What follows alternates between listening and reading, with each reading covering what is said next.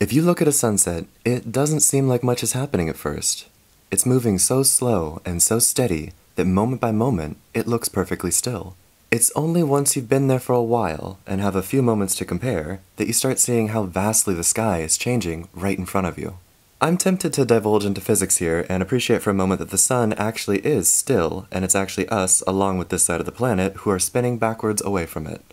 But I actually want to talk about change today, and the sunset makes for a very pretty metaphor. Change is gradual. I've been working on breaking some old habits and forming some new ones. It's hard, and at first it seems unrewarding. A day or two of working out does not show up in the mirror. A few nights of going to bed early does not make up for years of insomnia. And to be honest, nicotine withdrawals are a nightmare. That's the thing though, results don't live in the present. Results are the sum of many moments that don't really seem like much on their own, but over time, they've caused so much to change. So I suppose the trick to change is to just stick with it.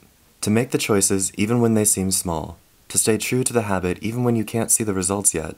And remember that one day, in retrospect, you will be able to see how far you've come. It just takes time to get there.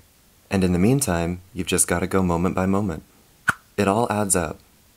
So, if you're making a change or starting a new habit, stick with it.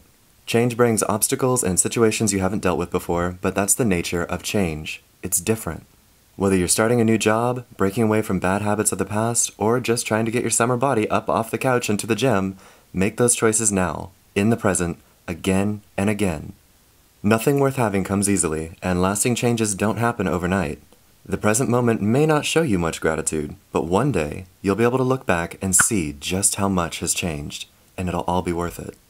And on that note, good night and good luck. To you and me both.